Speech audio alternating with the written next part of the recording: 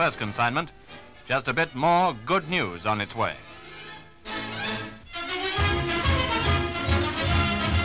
There's more than one way of spending Christmas Day in Cairo, but Alf and Bert, who happened to find themselves there during the festive season, decided to go to the races.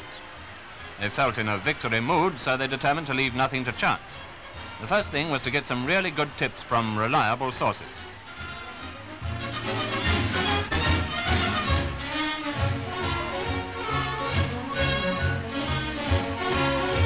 The next thing was to check up on the tips by making an expert examination of the selected runners. The cost of living in Cairo being pretty high these days, they simply couldn't afford to lose such a golden opportunity of adding to income. Anyway, Alf was particularly confident until, well, would you believe it possible?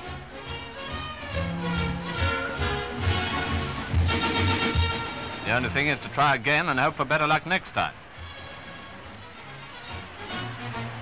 Bert did all right, was to finance Alf for the next race. This was going to win it all back. No good doing things by halves, so Alf backed what he knew was an absolute cert with pretty well everything he had.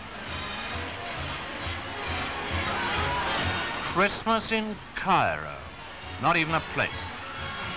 And all the way home he kept wondering why the devil he hadn't been content with a quiet ride out to look at the pyramids. Racing? Never again.